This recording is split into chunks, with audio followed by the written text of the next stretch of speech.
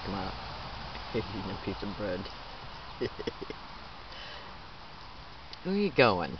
Huh? What are you doing there? Huh? Eating a piece of bread? Where'd baby go? Where'd the baby go? Huh? Okay. Watch you come this way. As soon as he gets done with that piece. Look how big he is. It's a big one. There's a bunny here the other day. These are my only real physical friends that I have, because I'm a target of what is known as organized stalking, and organized stalking targets are isolated by the perpetrators. Check this guy out. That's the big guy. That's the male. I believe that's the male right there. Watch their. When it comes to their food, boy, I tell you, they sure do. They sure do get territorial. Here he comes. Get him. He's a big one. That's got to be the male. Hi, baby. Hi, sweetie. What are you doing? Huh? What are you doing there? Watch, they're gonna chase each other. They're pretty smart. Squirrels are smart.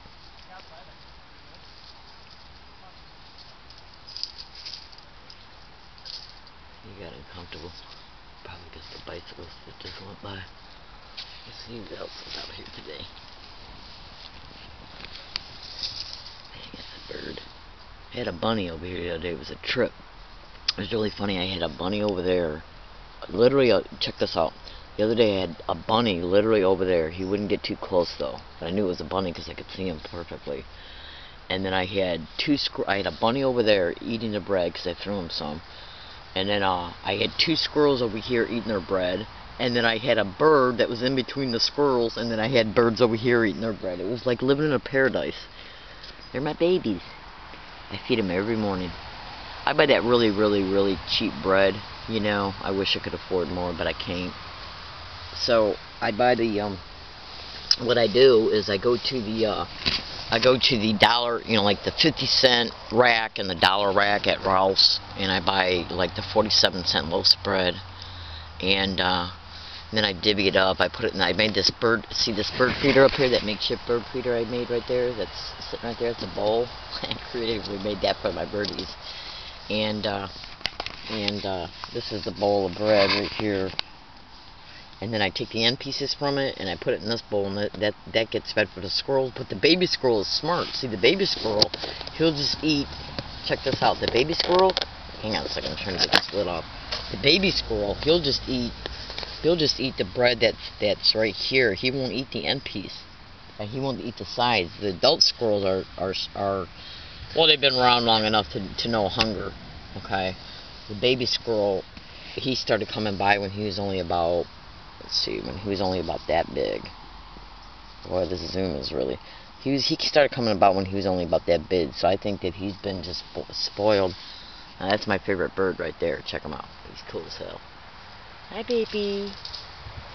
He's chasing off the other birds. He's got a mean disposition.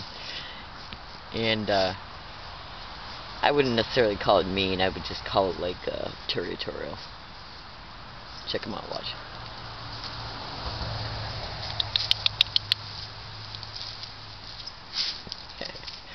And I wake up to this beautifulness every morning.